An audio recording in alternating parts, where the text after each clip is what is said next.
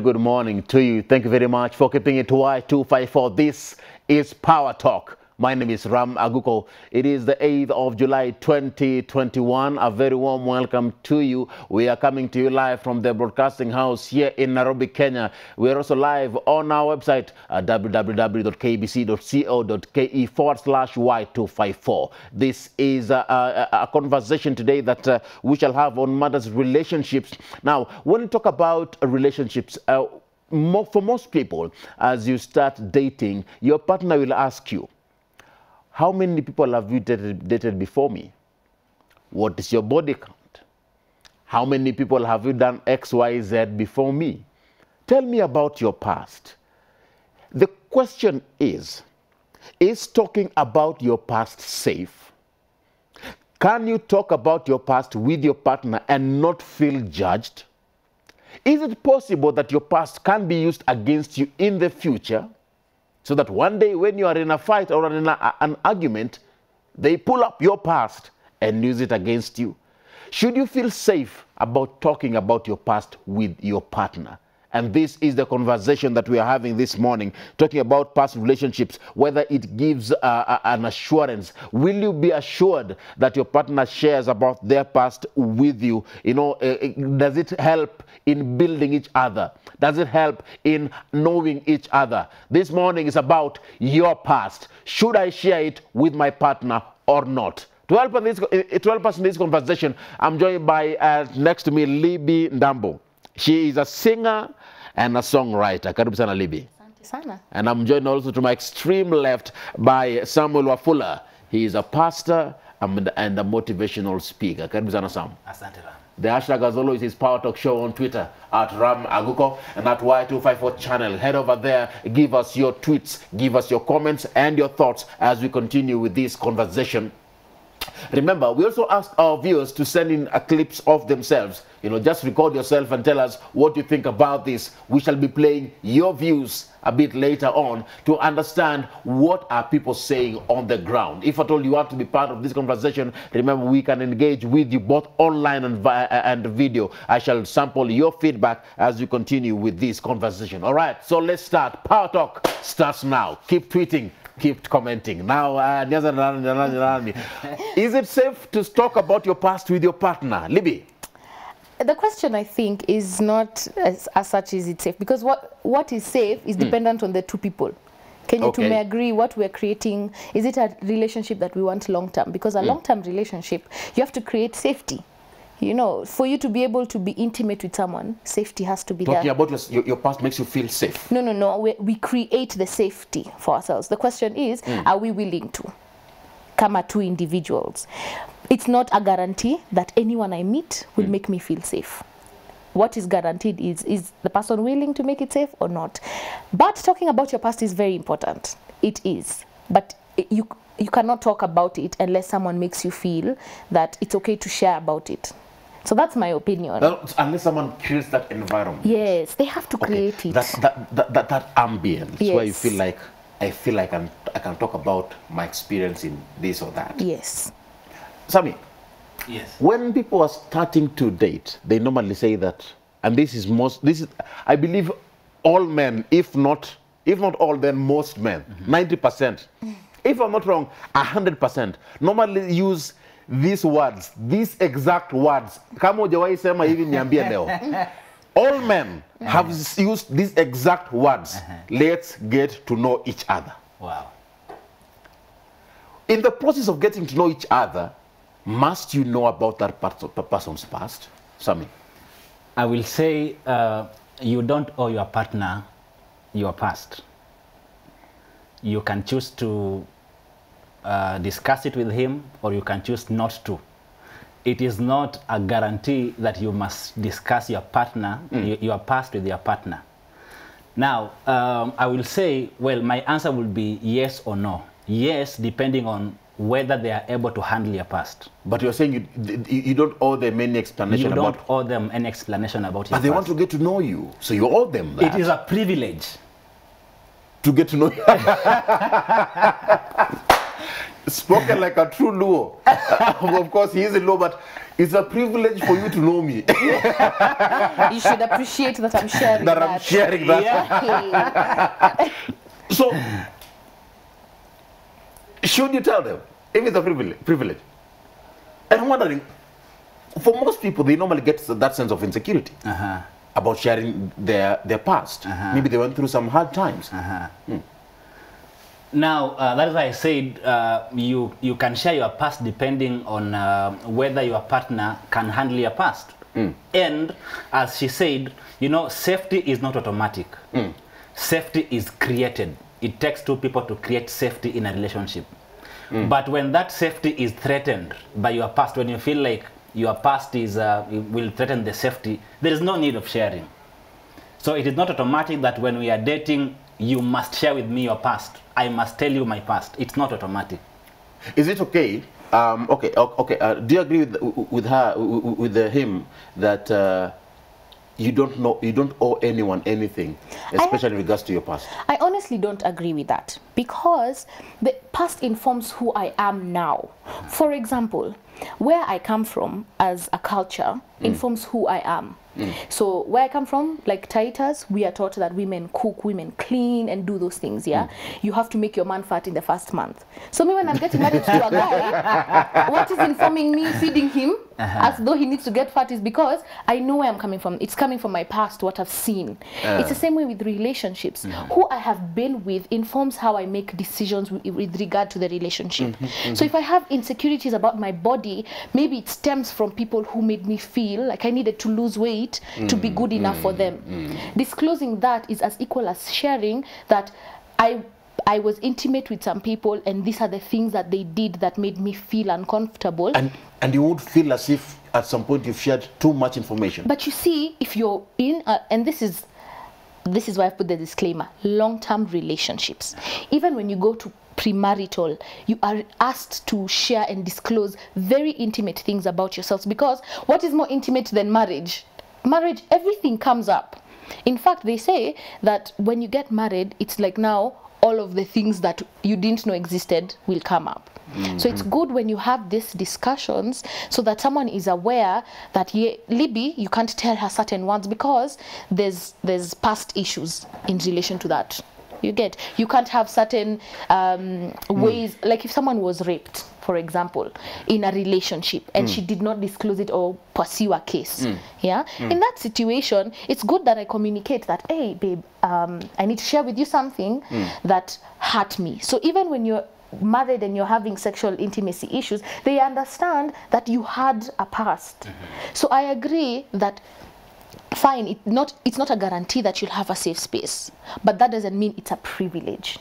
It's a requirement. I'm looking into this particular aspect of arguments and fights. Of course, let me talk about this in terms of this particular individuals, this couple are looking into a long-term engagement. They're looking into getting married. They want to have something good. They want to build a family or start a family. Yes. And that's why they're talking about it. Let's talk about it from that perspective first. Yes. One day, they break up. From experience, okay, let me give my secret. I once shared my past with somebody that I was a potential person, and then one day in an argument, akasema, no wonder you used to do this. No wonder you are like this. How? And that will bring about those insecurities. If at all it's your body, they will say, no wonder you used to be fat. No wonder you used to be slender. No wonder you used to be hated by persons X, Y, Z. Then you never know how things could turn. How can you keep yourself safe, even as you want to, explore something new with this person, with this partner? So I feel, Ram, one thing we must first understand is that no relationship guarantees marriage. True. Okay. Dating determines whether or not you will end up together. You agree with that, Libby? I agree. Okay. So, if you must share your past, you must be very calculative. How? In the sense that, you see, for example, I'm a pastor. And there is a lady in church where I minister. There's a lady in church that has had, before she got born again, she has had 41 body counts. 41. So every man that comes, the man will come, and 2 weeks into the relationship, she has already shared, you know, her Ashamwaga kila kitu. ashamwaga kila kitu. And the relationship won't last for 1 month. The moment tu mse ashajua, like this lady has maybe 41 body counts or maybe 38 or something. The body count pia bado hatujaguzia body count. But anyway, continue. They withdraw. You understand? So if you must share your past, you must be very calculative. You must be, number one, in terms of timing. When you share your past so soon, too soon, you know, it has an effect. And that is why most relationships don't last for long. But when you are very calculative, you will wait until you are sure. Now, you know, the relationship is defined, you know, the goals are defined. Maybe, you know, the future is now clear. You are a motivational speaker and a pastor, and Yes. I believe you have had encounters with people. Yes, yes. And for most who want to get into marriage, they will always ask themselves that, when is the right time? How soon is soon? You know, how am I supposed to be calculative? Yes, abuna piga. So nimwambie saa ngapi? And then they will say that, should I tell them after marriage? Should I tell them about my past after we have said, both said I do? Should I tell them, but say, okay, I can't, and they will say, I can't say it now, one day I will share it with you. That's how they normally say. So how calculative should you be, my brother? No, because hapo umetupiga chenga. No, I'm coming. I'll explain. You see, you can never wait after marriage, because if you will end up with someone in marriage, you must be very sure with the kind of person you are, you know, committing yourself to, and the kind of man you really want to spend your life together with. So when I say you must be very calculative, you must first, you know, be sure whether this man is here to stay, because, you know, there are people, we are living in a society of use and dump. Ofula. Oh, in every relationship, there is that hope that everyone has. There is that hope that everyone has, but there is no guarantee. You see, the society today, we are all living in this society, and we know most people will want to use you, you know? It is a use and dump society. So the moment, you know, you get to a point when you unveil your past too soon, people, you will give, listen, nobody has power over you except the power you've given them. Libby, you agree with what you're saying? But even I should know, yes, I want to calculate. How do you calculate? First of all, let's just say there's no relationship or advice that we can give that's a blueprint for what you're going to do. Because if anything, and this I've been told by even older women, that until you're in the relationship, you don't really understand the layers of problems that maybe you will encounter or the challenges. But I will say this, what you're saying is right. You cannot open yourself up with someone you're dating, but someone you're courting, you open up. There's a difference between courting and dating.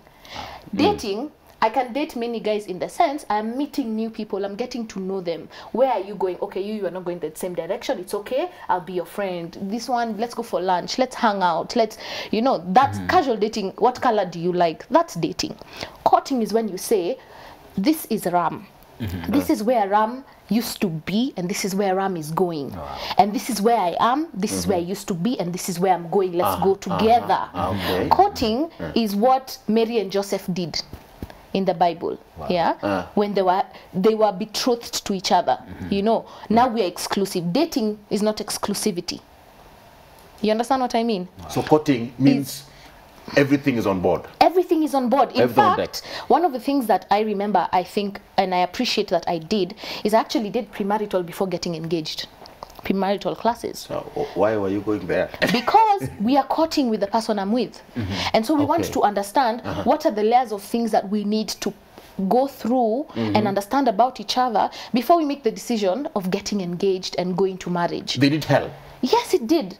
That 8 weeks we fought We went, you argue, you realize, oh my God, this is what he's thinking about this. You know, they bring out things that you didn't think about while dating. You went through premarital counseling? Before engagement. Before engagement. You understand? You're engaged?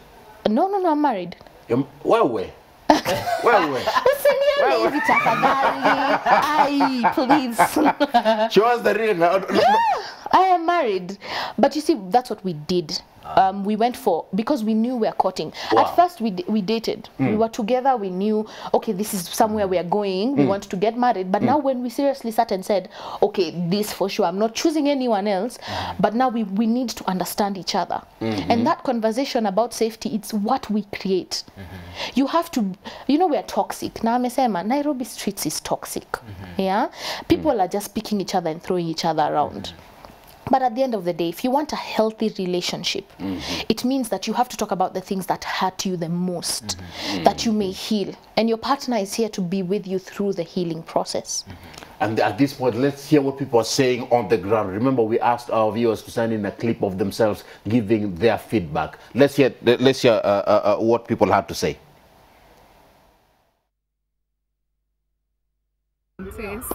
Me, I think, okay, there are some things where they hide, like you can't hide from him. Something like, to say, health issues. To say, as a girl, as a lady, the past relationship we have, we made love with someone, stuff, hivyo, then nika abort. Hiyo kitu like inaweza kuletea issues hapo, like mshapanga marriage and stuff hivyo nini. Hiyo kitu ata have kujua, because maybe itakuletea issues more hivyo nini, maybe huwezi pata mtoto and all that. Something else like tuseme umekuwa maybe na cancer, HIV and stuff, hizo lazima atajua. But about your past, like your previous boyfriend or your partner nini, hizo they don't matter. So there are things unaweza sema na zingine haziwezi. Dear Jenny, my name is Fred Muya. Telling my partner about my past hiyo imehusu. The moment tumepatana, we begin our present things. We begin, ni life yetu imeanza upya. So stories are past. Haiwezi make. We do what we tunadeal na kitu yenye tunajua itatoka saa hii ikiendanga mbele. Unaona stories za nyuma, zi past za haiwezi work.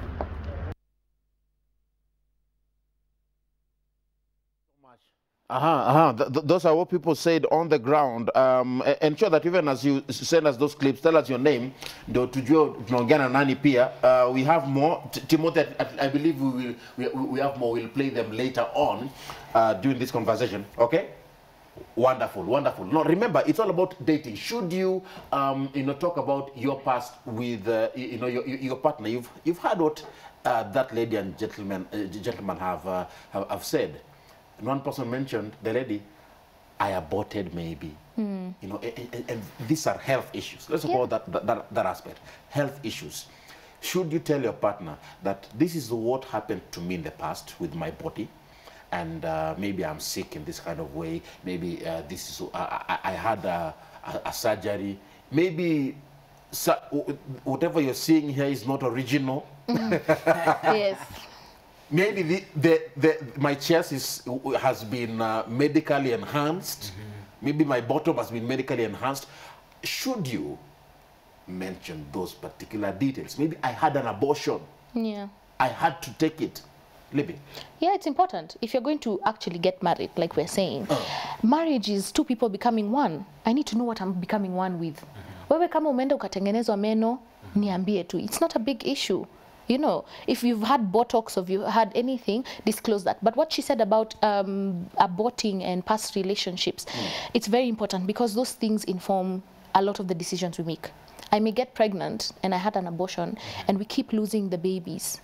And it stems from an issue from back then. So now that I'm disclosing it when we are married, there's so much happening. It elevates or escalates the situation more than it should have been if I said it before getting married. The reason why you are in the dating and courting phase is that you may get to know someone. Obviously, there are things maybe you'll understand later on in the marriage or the relationship, but I believe that even communicating that, hey, before you, there were 3 boys I dated. The reason I broke up with boy A is because of this, and boy B this, and boy C this. You don't have to go into the nitty-gritties that, oh, this is what he said to me, or nini. What if they ask? If they ask, you have to communicate again. Is it a safe space? Are they ready to hear some of the things? You understand? But it's not a safe, we're not talking about it as one conversation. Maybe that's what we need to define here. It's a conversation that you're constantly having. It's a progress. It's a progression. So that by the time, like, if you've dated for 3-4 years, during that period is when you disclose these things. Pole pole, you start telling them that, hey, there's this person I dated, and this, maybe they were into witchcraft. And these are the things that they did, you know. And the reason we broke up was this and this. So that even your spouse is aware of the things that hurt you. You know, because if you, I might come and tell you, Ram, no, umekuwa mweusi, you know. And that thing maybe someone told you as a derogative term. Or I can tell you, Ram, umekuwa mhealthy, and the last time someone told you that, it was a painful statement. And that brings out an, so unanikasirika siku mzima nashindwa mbona umekasirika. Exactly. So that's the reason why we disclose things. Again, we create the safe space. You have to be in a situation where you're telling your spouse, hey, let's talk about this, and I'll learn how to not hold it against you as you learn how to not hold it. Yeah, I believe I will back what she said. Most of this should come now in courtship and not just dating. Because, you know, in courtship, you have, both of you have made up your minds to walk the same journey.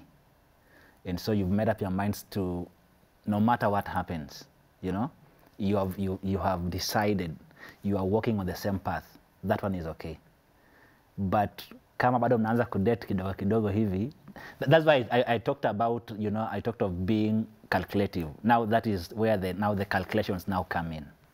And as she said, it is progressive. You unleash pole pole as you know, as you move along. If you have a particular disease or sickness, it could be a health issue. How soon should you disclose that to your partner? Because yes, it happened. Now this is a new relationship. How soon, Wafula? In matters health, I believe, you know, it is important for your partner to know soonest possible. So day one? Not day one. As soon as possible could be day one. It could also be day one. If the person makes you feel safe in day one, and they ask those questions, you know, the people who are direct. They'll come and tell you, my name is Libby. I have this and this conditions and this diseases. I want you to know from the get-go, so that if you're not willing to go forward, I don't waste my time. So it can be day one. Kuna watu wako hivyo. And then there are people who like slow progression. Yes. That's why I've said it. There's no standard here. Hakuna standard. Children. Hakuna standard. You have kids, and you know, you're looking into getting into a marriage with this potential one. But you know, you got a child in the past. Maybe you have issues with the baby mama or the baby daddy somewhere, but kuna mtoto pahali. Maybe you don't see each other, maybe you do, you know, but it is in your past. How soon do you disclose that information also? As soon as possible. Yeah. As soon as possible. Because children can never be hidden. Hawezi ficha mtoto akishwali.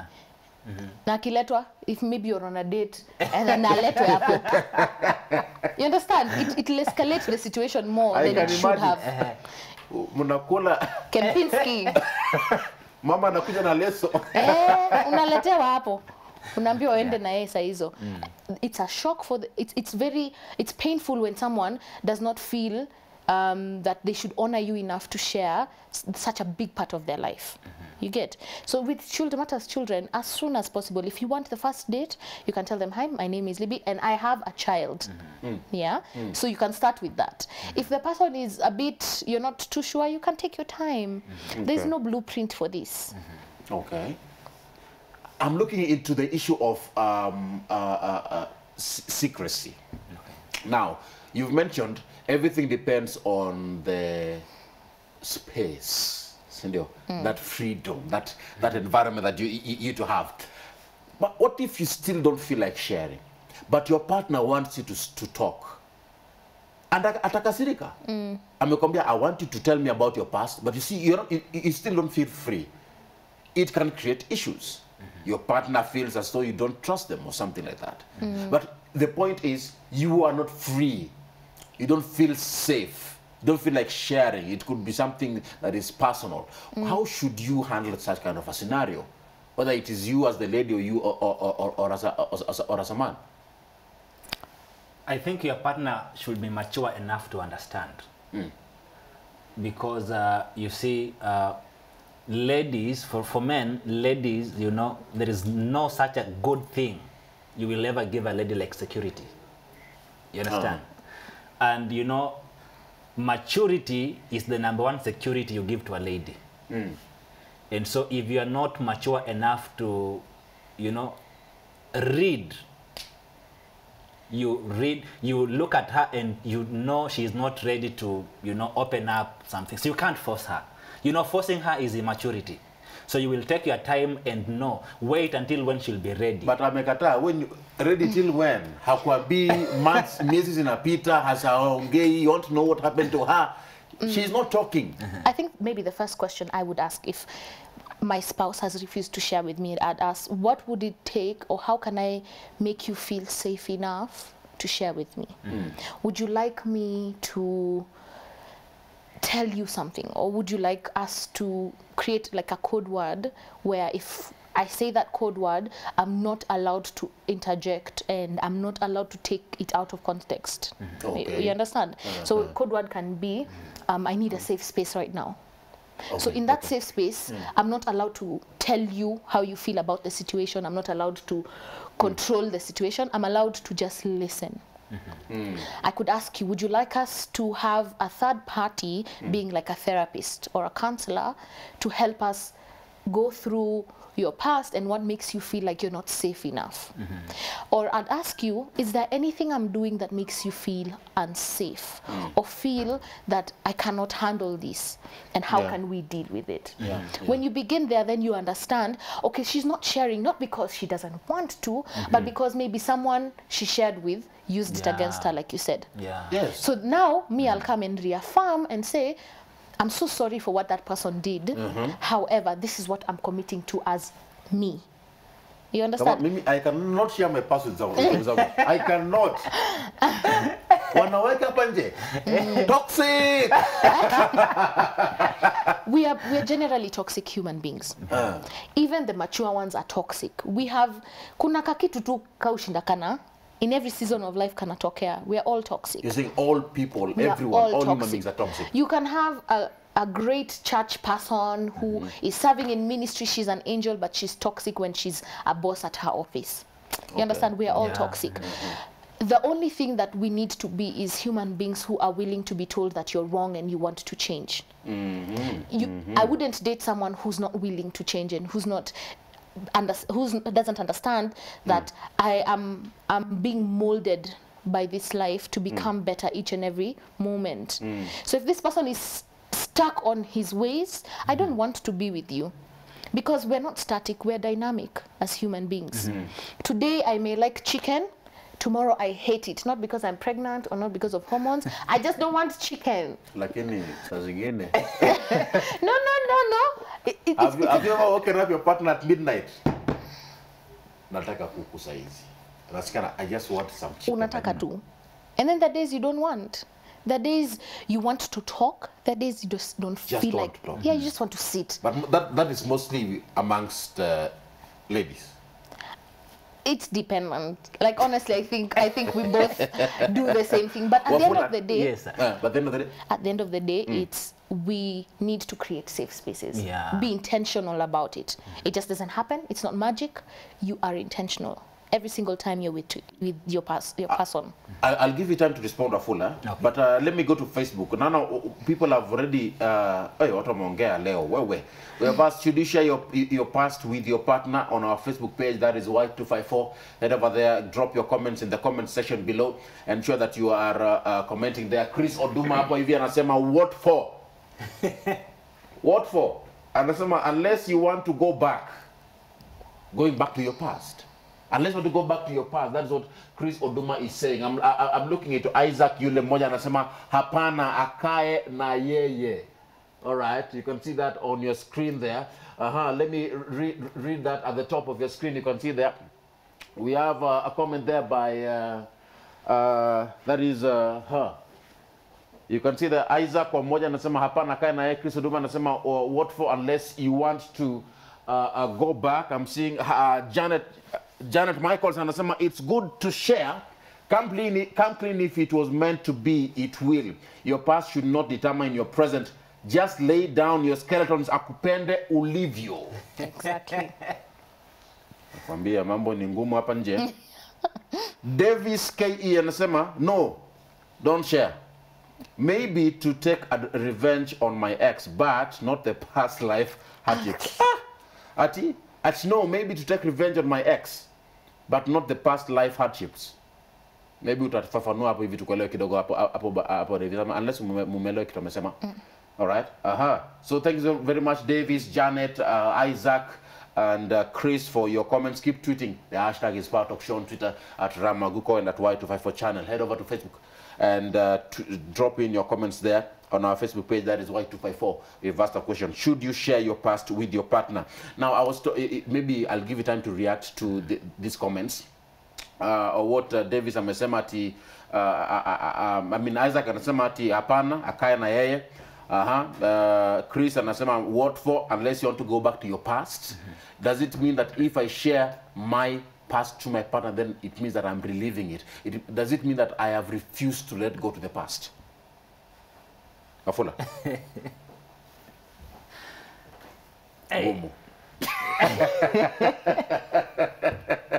You've been in that position. Ni kama uko na experience hapo. Kuna kitu ameshikilia. Kuna kitu ameshikilia. You feel that, Libya?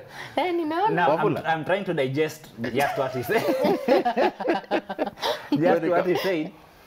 But I believe it is important. It is important to just, lay your life, open your life.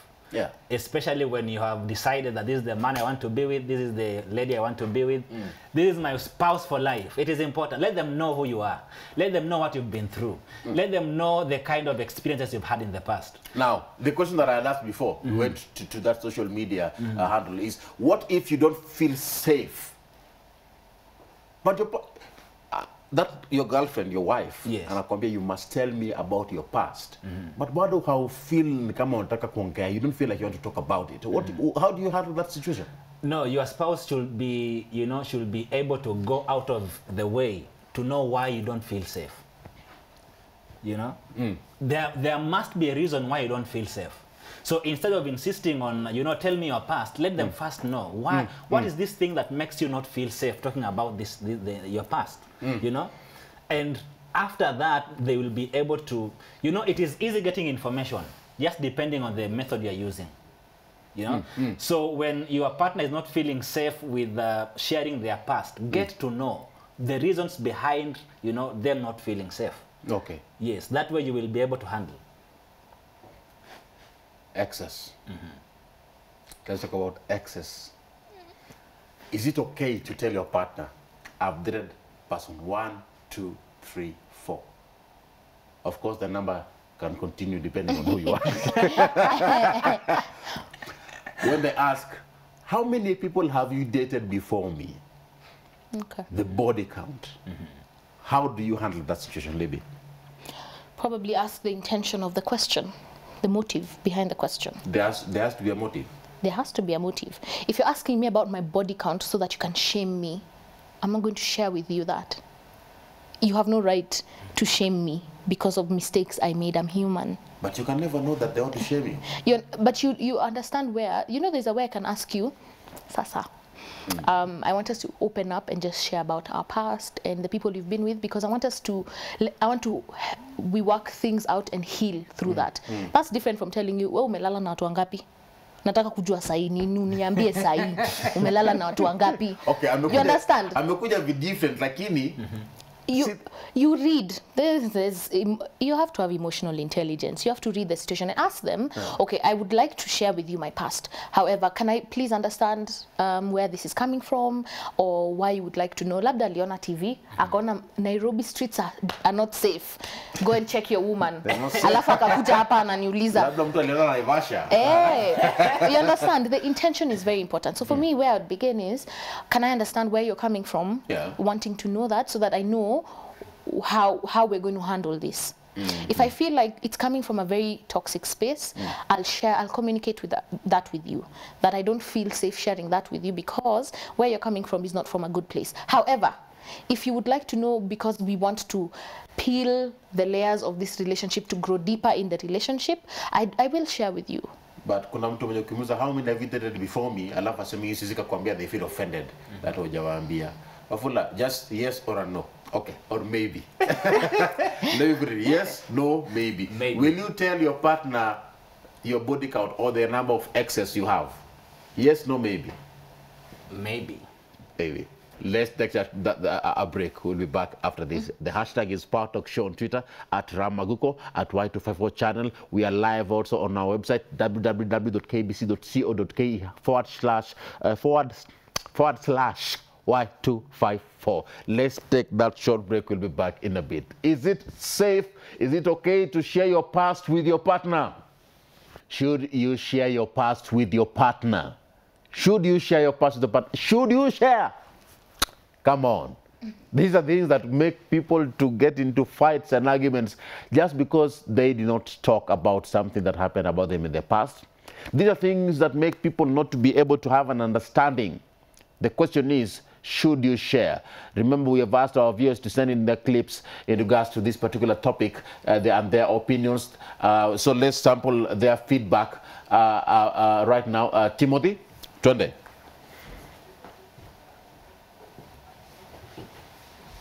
If I tell you I killed my past lover, will you still love me? No, definitely.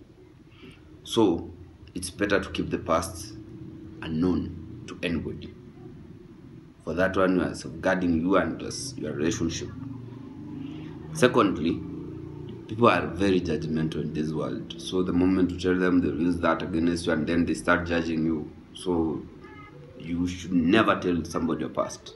All the honesty, why keep a secret? You can hide something for so long. Like you can't.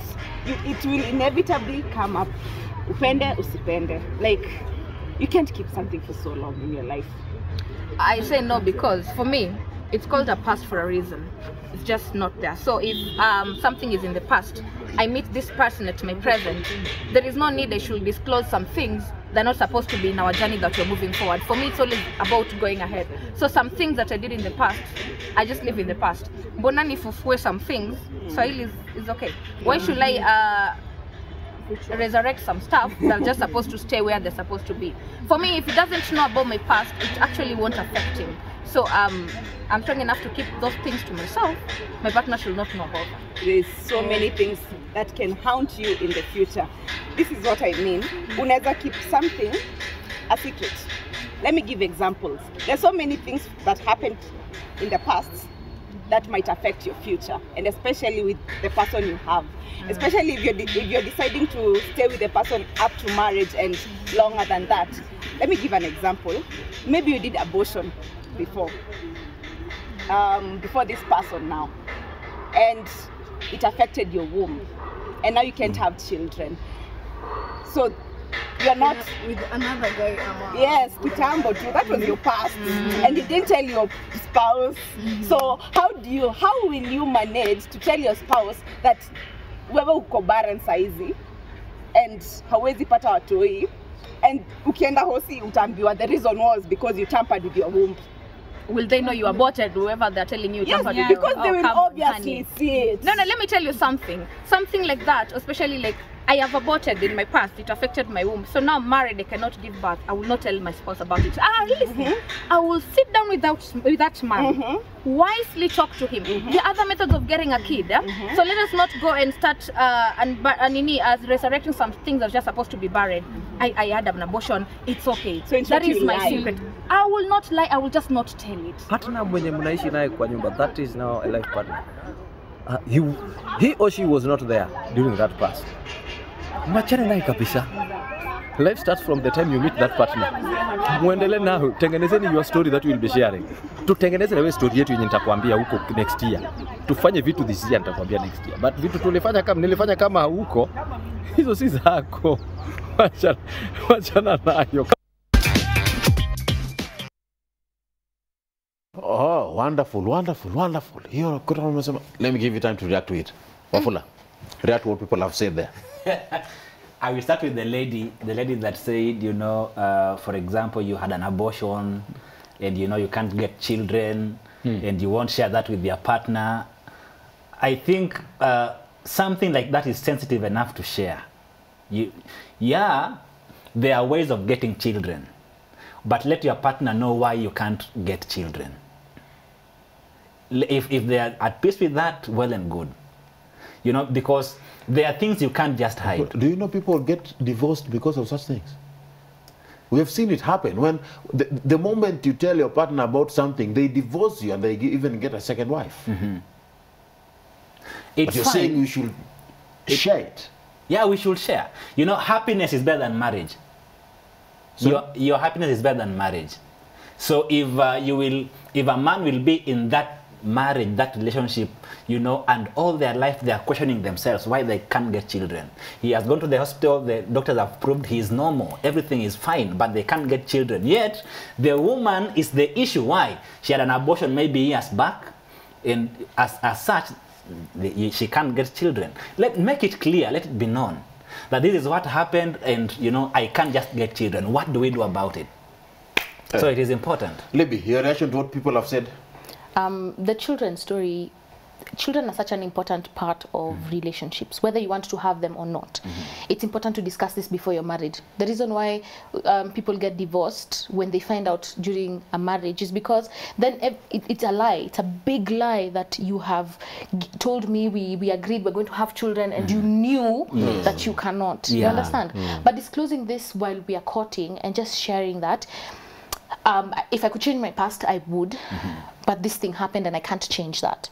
And this is how I am, and going forward, it might not change. God may perform miracles. We don't dispute that. But I just want you to know so that if you're going to go all in, you go all in knowing this. It's like a job. Unapeonga job description. Hautakuja uletwe ati you're a guest host and then uambiwe wewe ndo unaosha choo. You understand what I mean? Yeah. So you don't want to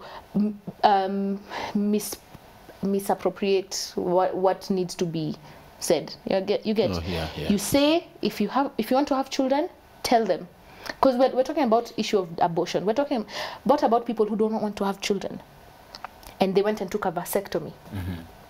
You need to disclose to me. Should you tell your partner that I had a vasectomy? Yes, disclose to me that, hey, this is not something I want for myself, and so I took it upon myself to get a vasectomy so that I don't have children because I don't want to.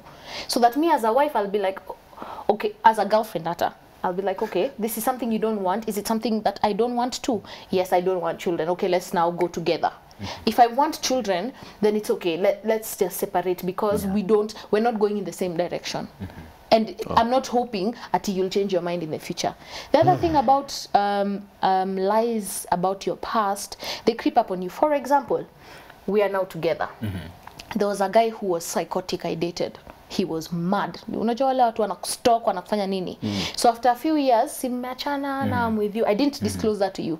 And then some guy starts stalking this guy. He will not understand why this guy is obsessed with me. He'll think we have something going on, because why is he like this? He may think that you're even cheating. Yes. But if I had disclosed, hey babe, there's a guy I dated and he had very funny tendencies and he was very toxic, and the reason I left him was because I was scared for my life. If this guy ever shows up, he knows how to handle the situation. I have prepared him for the situation. Wow. Let's head over to Facebook and see what people are saying there. Well, this is a very hot topic. na time inaenda. It's coming up on the screen there. We have Sinta Waithera. Anasema, for me, I don't think we should share our past with our partners. Reason being, it's your past. And all is gone. If you talk about it, it shall always trigger your forgotten pains. Wow. Olwatch Jackton says that it depends on the motive. Focus when getting into a relationship. Not all relationships lead to marriages. Now you go about sharing your past with everyone. Sometimes they will be used against you. It starts with dating, courting, and finally marriage. Now everyone you are having a future with, it's not of great importance to share your past. There are things you may hide but unveil later and cause issues. Beryl Queen Pichon. And the past is very important to that each other knows, so that each other knows exactly what they are getting themselves into. Zadok Benson anasema, yeah, I think it's important to share your past because maybe there are changes or challenges I faced that led to diminishing of my previous relationship. Though I'll take some time to get to know the person I want to share my past with. People are judgmental, Lukunje. People are very judgmental. People are like we said, even when you're sharing your past, what is it we're sharing? Are we sharing it because I want you to know vile nimetembe in Nairobi, or am I sharing it with you so that you know that this is why my past relationship failed? And you will not judge someone. Yeah, this is why it failed, and so I feel like going forward, I would like to do this with you so that we do it better. You know, every experience we have is supposed to make us better. Let's go to Jimmy K.E. and Asema, to what I personally understand, I don't need and I don't feel safe to feed my current partner with my past life. For what for? Not unless she insists on getting to hear it from me. Yeah, other stories apart from relationships, it's worth sharing. But unless you're not comfortable with your partner, and in my thoughts you talk about it because you miss them, you miss those old days. There is something you are missing in your current relationship. Following in Cape Town. Wow. Someone is watching from Cape Town. Yeah, keep it Y254. And what Jimmy has said, that you may be missing something in your current relationship. Now, it leads me to ask this question here. And I was going there. What if sharing your past affects your future with your current partner? For example, you shared your past that my previous boyfriend was so rich. Alikuwa na pesa. He had money. And anytime I would cough, 10,000 shillings. They say, baby, you are coughing. 10,000 shillings. You say, I want a pedicure. They will do everything from your head to your toe.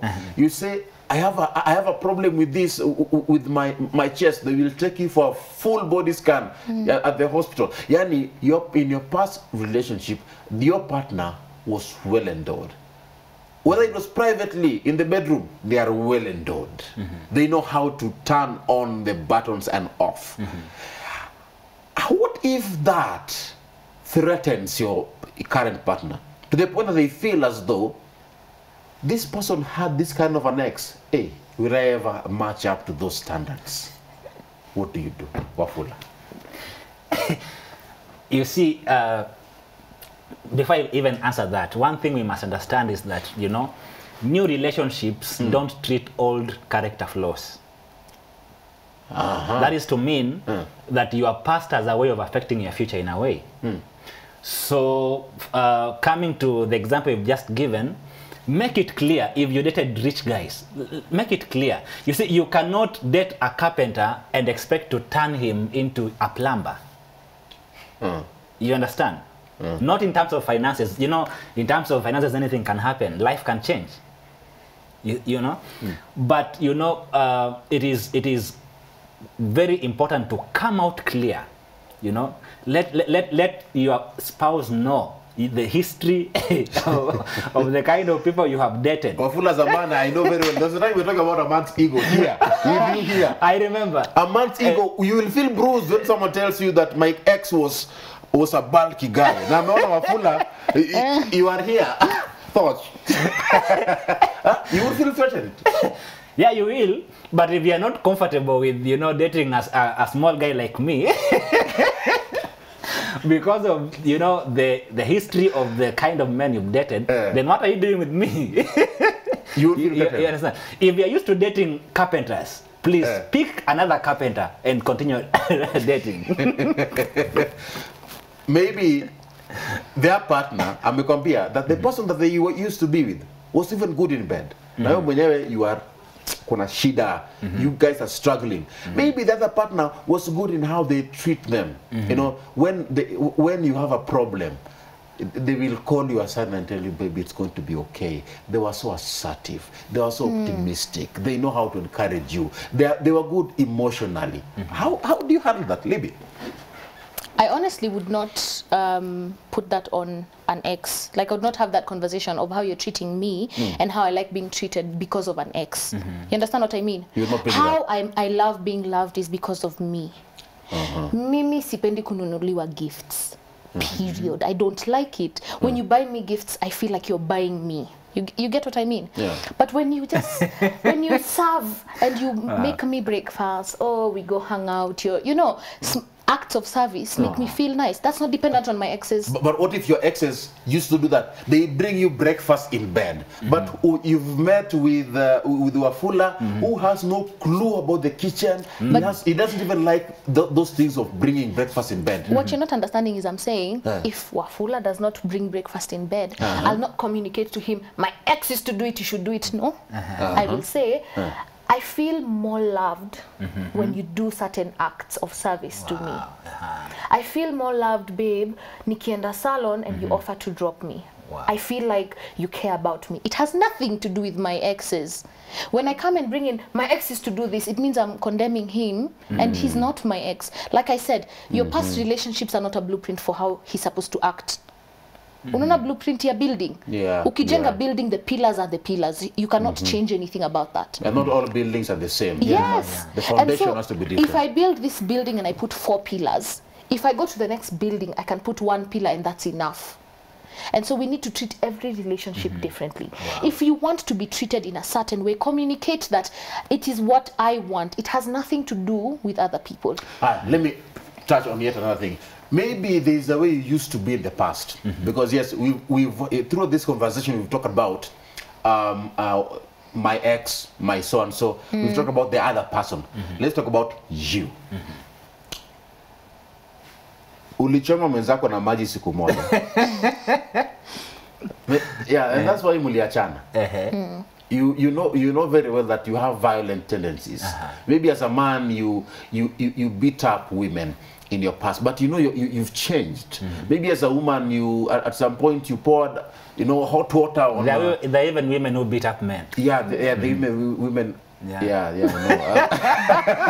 I've heard of them, but I've never seen them. But I've heard of them. And, should you mention those things that this is how I used to be? Wafula. Like if you're temperamental, it is okay. Tell them, baby, I have an issue with my temperaments. You know, and so that when you get to a point and they see the temperaments now coming, they know how to handle you. Just be clear. But you see, kumagia mtu maji on red flag. It's very true. There are things that you will learn about someone that are red flags, and you can decide. And that's why dating and courting is important, that you understand that you can decide that, I can't handle this, and that's okay to walk away. We've seen people who've said that if you did this in your past, it means that if you're with me, if you did that to another woman, then with me it can be 10 times. But you see, right now you've changed. You're not that person anymore. How then do you have that conversation? I genuinely think that, because I do a lot of advocacy in the social justice field, I genuinely think that one of the things that we don't have is we don't accept that someone did something in the past and they've changed, but there's possibility. With the right conditions, environmental conditions, there's a possibility they could react in that way. The same way, if mimi mwanamke wa coast na napenda kupiga makelele and I have very nice vocabulary in Swahili to insult a man, even if I teach myself how to speak well and speak life to this man, if the conditions are right, I can explode. And so Ram needs to understand that this is how she acts when she has certain triggers. Yeah. And he knows that this is a possibility. Am I willing to deal with that? Because there's no human who deals with life perfectly. Hakuna, na ukiniletea hapa, I'll say that is a lie, and that is a social media influencer perhaps who's lying to us. Okay? Because we all have bad tendency. You've mentioned something here, and I think for some guys from the western side, that they say Kiswahili lipita chini ya mtaro ya nyumba. And you've got this lady who speaks good Swahili, and she has insulted you, but you have no clue. But you see, at the end of the day, we have to understand. Hakuna mtu utapata ako perfect. What you will find is someone who wants to grow and be better every day. So if you find this person and they've changed, and you're seeing proof of things that they're doing to ensure that they've changed. If this is a man who perhaps one day exploded and beat his wife or girlfriend, because now this is girlfriend, if they beat the girlfriend, do they have an accountability partner? Someone who's keeping them in check? Are they going for therapy and counseling? Are they dealing with their anger issues? If they're doing all these things and you can see the fruit of the labor that they're putting into becoming better, that's someone I can bank on. So you're saying that once you've realized that your partner has certain weaknesses, help them to become better. Yes. Go for therapy. That is if they're willing to. Actually, it's not even help them to do it. They should do it. You are just a bystander and a supporter. Wow. Let's go over to Facebook. I'm seeing Patrick Maish Reborn anasema pasti yangu ni yangu. Pahali amenikutia tuanzie hapo. Perhaps what maybe people were not understanding each other is when I'm bringing out the past, I'm not bringing it to relieve it. Ni kama kusema, when you go for a job interview, why do they ask where you worked before? Because they want to understand, uliwaku huku, ulifanya hii, ulifanya hii. It's just perusing through the past and seeing, these are the things that happened, and these are the things that are informing your skills at the moment. Wafula, I want us to have to wrap things up from our end. So let me give you a chance to have a final comment. Wrap this conversation up in a very good note. What would be a final word to those people who are watching you? Should you share your past with your current partner? That was what we are talking about today. Final words within just 1 minute. I'd say you should open up your life. That is, if you are courting. You have graduated from dating and you're now courting. You have made up your mind to settle together. You have made up your mind to walk the same journey. It is important that you open up. Let your spouse know the kind of, the kind of person they are going to spend the rest of their life with. So it is important to, progressively share your past, provided they are able to handle it. All right. Yes. Thank you, Afula. Libby, Kwako, on your end, I want to give you a chance to talk about something here. I'm aware you are a singer and a songwriter. Yes. There's something that is coming up tomorrow. Yes. What should we be looking out for? So I'm releasing a love song. Wimbo Mapenzi. Mapenzi. I wish we had a band here. Hey. Tuleta band kwa studio. Munite ni waimbie, but so tomorrow at 10 a.m. on YouTube and every streaming platform, you can check out Libby Ndambo. I'll be releasing a new song, and it's called I Do. I Do. It just talks about... It's a wedding song. More or less like the journey of love, but it also has wedding vows. And the icing on the cake is it also has taita in it. Taita? You don't have taita musicians. Hawakujangi amua juangi. Sasa nimeamua vile tunaimbanga Kiluya na sijui Kijaluo na Kikuyu, tutaimba Kitaita sasa. Kitaita. Wow. Tomorrow sangapi? 10 a.m. on YouTube. On YouTube. Ensure that you head over to YouTube, Libby Ndambo there. Ensure that you follow her. Tomorrow we shall be releasing. It's a debut. Is it? Do you say edition exclusively? Tuseme kama unataka kusikia ma nice things utakuja hapo. Kama unataka hivyo. Tupate final word kuhusu mambo ya nini relationships ambayo tumeongelea leo. I genuinely think that if you are willing to go the long haul with someone, get help to figure out how how your past has affected you. We all need therapy. We all need help healing from the past. And go with your partner, and also share with your partner. Disclose these things because they come up and they're important to share, so that your partner knows exactly what they're getting into. But more so, it deepens the relationship and trust between the two of you. Wonderful. Yes. Wow, wow, wow. I'm looking into just one comment here. Thank you very much to Pastor Caleb. I can't read your comments. Pastor Caleb Kalsley from Celebration Jesus Ministry Church in Kayole. Thank you very much, Pastor Caleb. Nashukuru sana. I've seen your comment there. Let me finalize this conversation here by reading a quote, and it's coming up on your screen in a bit. Imefika hapo? Wonderful. And this is what we're saying here. A true relationship is someone who accepts your past, supports your present, loves and encourages your future. Hallelujah. Somebody say amen. Amen. I was with Samuel Wafula. He's a pastor and a motivational speaker. Karibu sana Sam. Thank you very much. Amen. And I was with Libin Dabo, singer and songwriter. Ensure that you follow her on YouTube. Tomorrow she shall be releasing her song, Saying I Do. Yes. In Taita. Thank you very much, Libby, for coming. Thank you. Asante sana. This has been Power Talk. My name is Ram Maguko. A very big thanks to everyone who ensured this show was a success. Thank you for giving us your videos, your comments, and your tweets. The hashtag is Power Talk Show, at Ram Maguko and at Y254. On behalf of everyone who ensured this show was a success, we want to wish you a blessed day. Make sure that you watch this show, a repeat of this show tonight at 10 p.m. My name is Ram Maguko. May God bless you. May God bless the work of your hands. This is Power Talk.